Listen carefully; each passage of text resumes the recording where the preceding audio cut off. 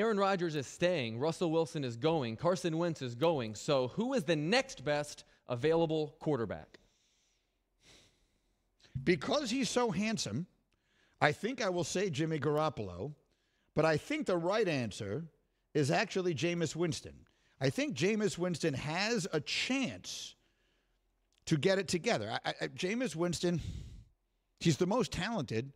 I take him ahead of Garoppolo. I take him ahead of Trubisky. I'm trying to think who else is even in this conversation. I think Jameis Winston is the right answer to that question.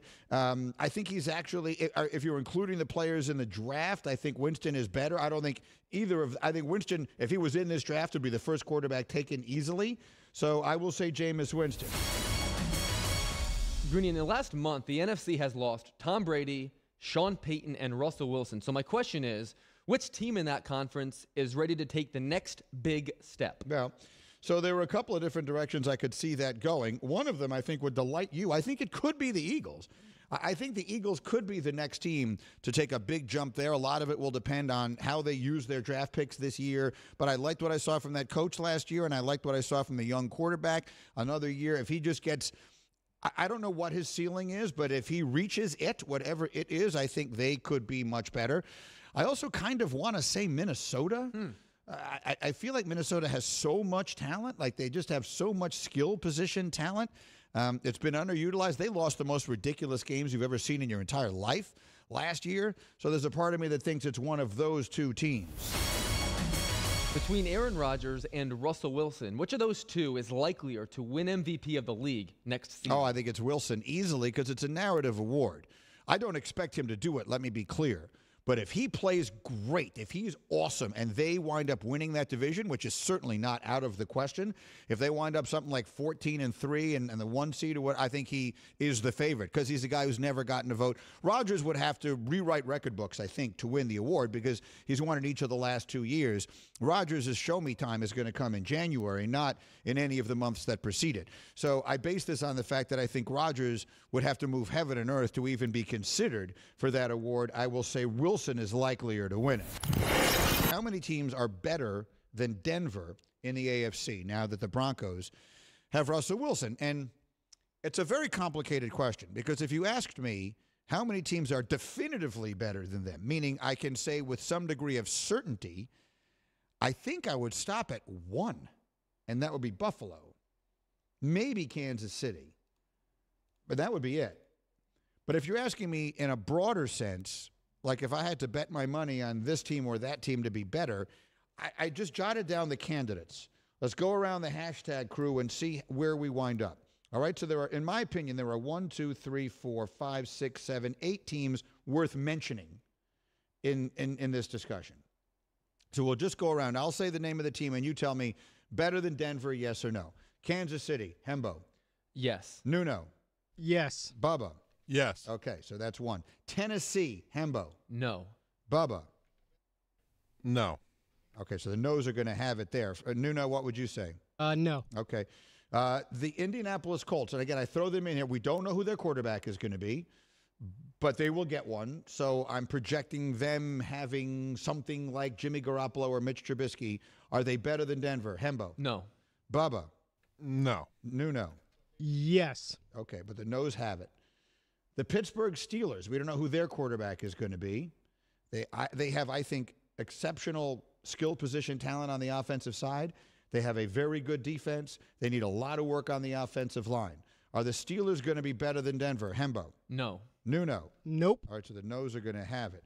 Cincinnati, they made the Super Bowl last year. They have money to spend, and they got an offensive line to rebuild. If they do that, they feel loaded. Are they better than Denver? Hembo. Yes. Nuno. Yes. Okay, then yeses are going to have it. Bubba, what would you have said? I would agree, yep. Okay, so that's 2. The Baltimore Ravens, they were ravaged by injury last year.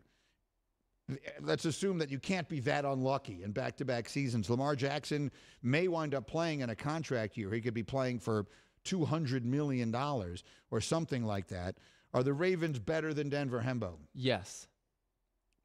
Nuno. Oof. No. Bubba. I think yes. Okay, Bubba's the deciding vote. That's 3. The Buffalo Bills, are we all just going to say yes? I would, yes. Yeah, okay. Yep. And then one more, and I will say New England, with their ability to just grow under Mac Jones and giving Bill the benefit of the doubt and everything else. Is New England going to be better than Denver, Hembo? No. No. Nope. Okay, and then Bubba, it doesn't matter because there's so right now, is there any team I left out? Like I didn't include like the Raiders. I didn't include the Chargers. A lot of people like the Chargers. I cannot buy into that coach. I'm not accepting the Chargers as an answer here. Well, are you sure Am I forgetting anybody? Are you sure that the Broncos' new coach wasn't just, I don't know, propped up by Aaron Rodgers all those years? Are we certain that he can coach? No, I'm not certain of anything. But you used the phrase yesterday, the devil you know versus the devil you don't. The second I see him punt the first time, he's a better coach than Brandon Staley. Okay. The first punt that they have this season, he's a better coach. Brandon Staley just threw away the playoffs. What about the Dolphins with their new coach? And they get a quarterback. I'm not. I mean, their quarterback is Tua. Am I missing something? Is that? Do I have that right? Is there some other thing coming down the pike here that I'm not aware of that is going to change there? Or is Tua their quarterback? I mean, right now, I guess it's Tua. I mean, yeah, I don't know. I think it remains Tua. I mean, they're saying it's going to be Tua. But for the longest time, they were the primary team connected to Deshaun Watson, as we well know. Well, but they've ruled that out. Correct. Right? They've basically ruled that out. I also think there is going to be a Brian Flores hangover there, which is to say I think that there are a lot of players who are going to be very put off by that. I think there are going to be players, a combination of the racial piece of this, which I think is very important and is not over. I'm talking to a variety of people. There are other stories that are going to come out about this. And then the piece about the owner offering $1 million a loss, which is definitely not over, and the league is doing an investigation and everything else. I think there's going to be a hangover from that. I think that is going to be a tough one for the organization. I definitely would not put Miami ahead of Denver right now. Thank you for watching ESPN on YouTube. For live streaming sports and premium content, subscribe to ESPN+.